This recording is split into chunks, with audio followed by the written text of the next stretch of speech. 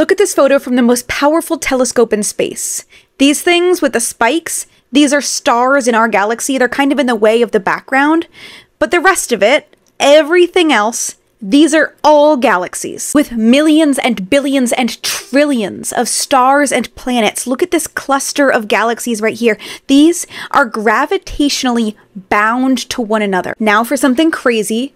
How big do you think this image is in the night sky? How much room do you think it takes up? About this much.